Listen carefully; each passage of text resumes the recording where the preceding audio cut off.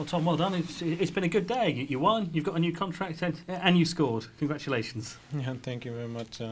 Yeah, it was a good day for everybody, I think. But at the end, I'm still a little bit, oh, not still, but I'm a little bit sad because I can't play the whole 90 minutes because of my ankle. And yeah, so the new contract is good. We won today, is also fine. I'm also happy for the crowd.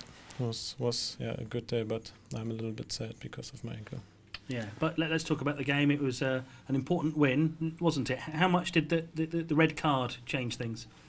Yeah, I think for sure it helps us to play a good game. But I think also already before the red card, we were still good in the game and showed a good game with some good quality on the ball.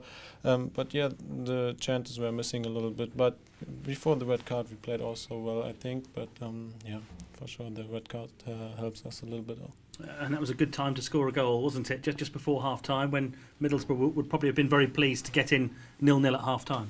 Yeah, so the goal before the halftime is always important, also for our self-confidence, and I think it was important and a good sign also for the whole stadium that we are still good in the game, and at the end it was the final result and helps us a lot.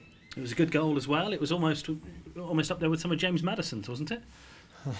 No, that was I just tried to shoot and because I was a little bit annoyed of the situation that we played all the time around the defense of Boro, but that's why I decided to shoot, and the goal was okay. So that's the most important thing. Yeah, a good way to win a game. Now the new contract, we found out about that before kick-off. How pleased were you to get your future decided? Yeah, I'm very appreciate that I get a new contract right now. That the meetings we had and the conversations that is right now is over, and we found, I think, a good solution for the next few years. And that's what I said. I very appreciate that I got the chance here at the club from Mr. Weber and also from our coach, and I'm happy to be a part of the team and try to give my best every week. Why do you think it's worked for you here? Why have you settled in so quickly?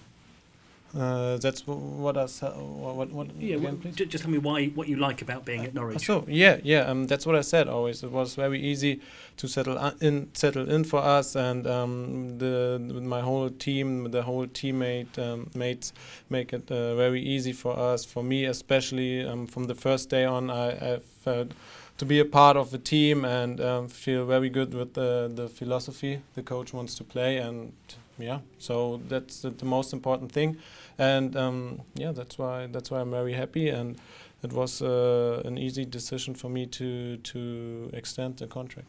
And the fans gave you a big cheer as well. You've got a good understanding with the supporters already, haven't you?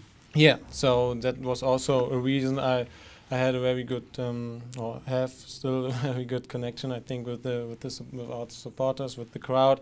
I feel very good, and I always have that feeling that they support me as well, the whole team, but also me, and I feel very good with them together, and so I'm really thankful.